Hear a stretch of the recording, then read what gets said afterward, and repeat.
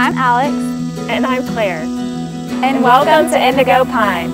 We are Team Clemson here in Clemson, South Carolina, and this is Indigo Pine East. Our goal is to build an innovative, affordable, 3-bedroom home built for a family of 4, using innovative methods and materials for the home. Let's head on to the porch and we'll talk about the foundation. Indigo Pine is built on a CMU foundation, that is, cinder blocks. Around the perimeter of the home and down the center, we've taken reinforced, anchored, and concrete-filled CMU blocks. Those carry the primary load of the house and keep it anchored to the ground.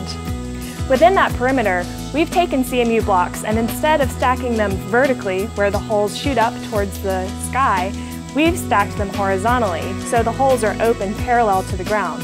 That creates a big thermal mass and air channel under the house. We are able to pull air through that thermal mass to our air handling system on the north side of the house, which preheats or pre-cools the air and thus allows for less load on the HVAC system. It's an energy efficient and passive way that we're handling energy in the home. So let's head inside. So here we are in our main living space, which houses the kitchen, dining, and living spaces of the home. Here in Indigo Pine East, we have Simply Exposed, which is made up of plywood that you can get at your local home improvement stores. It's taken to a computer-controlled cutting machine called a CNC, where basically these wood pieces are cut out into a giant 3D jigsaw puzzle, which is then reinforced with stainless steel zip ties. This allows us to omit the use of nails, nail guns, and other dangerous machinery. Furthermore, allowing you to use and build this house with unskilled labor. This is the largest room of the home, and one of the first things you'll notice is the bay of double-hung windows. Not only do these windows provide light into this room, but during the winter months, they also help heat the house. On this wall is our galley-style kitchen, where all of our energy-efficient appliances will go. Our dining room table will be right about here, and on the far side of the room, we'll have our entertainment system, where the television and all of the house's electronic systems will go. So with this entertainment system, you can be introduced to our wall partition system. Rather than a standard home which has interior walls that go straight from floor to ceiling and also help structure the house, our system can be brought in through the doors after the home is built, forming the walls wherever you would like them, allowing you to reform the house however you like while you're living there. It also provides ample storage and lots of places to put your belongings. Let's move to the kids' bedrooms.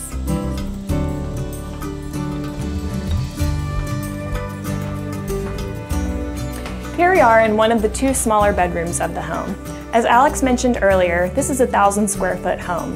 It's pretty unusual to have a 3-bedroom home in such a tight square footage, but we thought it was really important for us to have 3 different bedrooms because our target market is a typical South Carolina family of 4.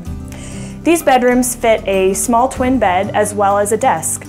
And for us, that's plenty of space for children. We really want the kids to be out in the main living space with the rest of the family or on the porch enjoying the outdoors.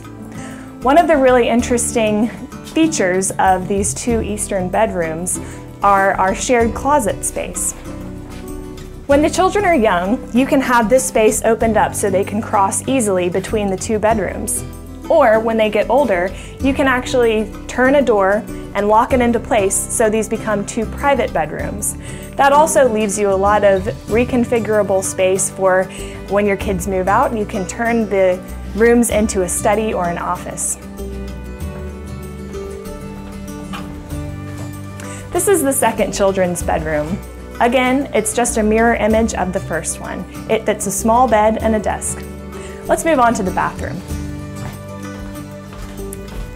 So within a 1,000 square foot home, it's important to maximize the use of every space. So rather than have 2 separate bathrooms, we've divided our bathrooms into 2 separate entities. So we have one room with a toilet and a sink and another with a tub and a sink.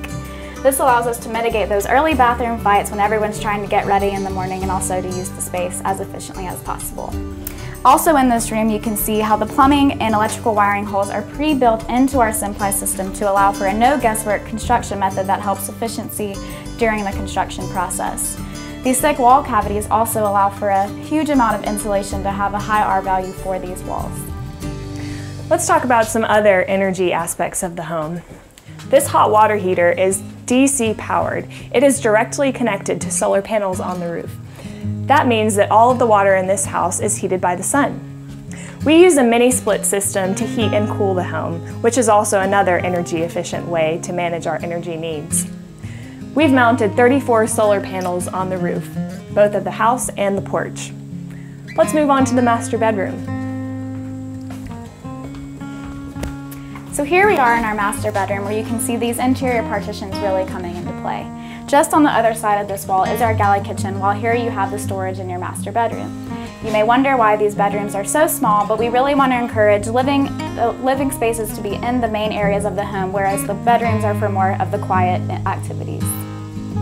Let's move out onto the porch.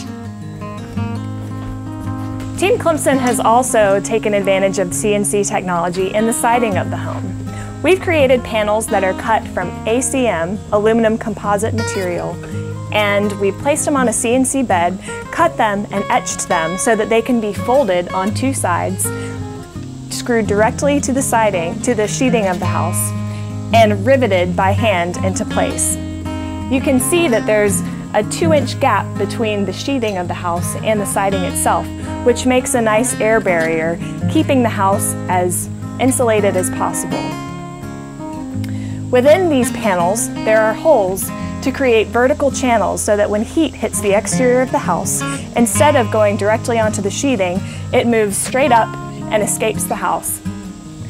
On this particular wall, we experimented with 2 different colors, but in California, you'll see an all-white house because it was the best one to deflect heat from the sun. With South Carolina having a temperate climate for the majority of the year, it's important to have a large front porch where you can sit out and enjoy the great weather. This porch allows you to sit out with family and friends, drink a great glass of sweet tea, and enjoy indigo pine. We hope you come see us in California. Bye!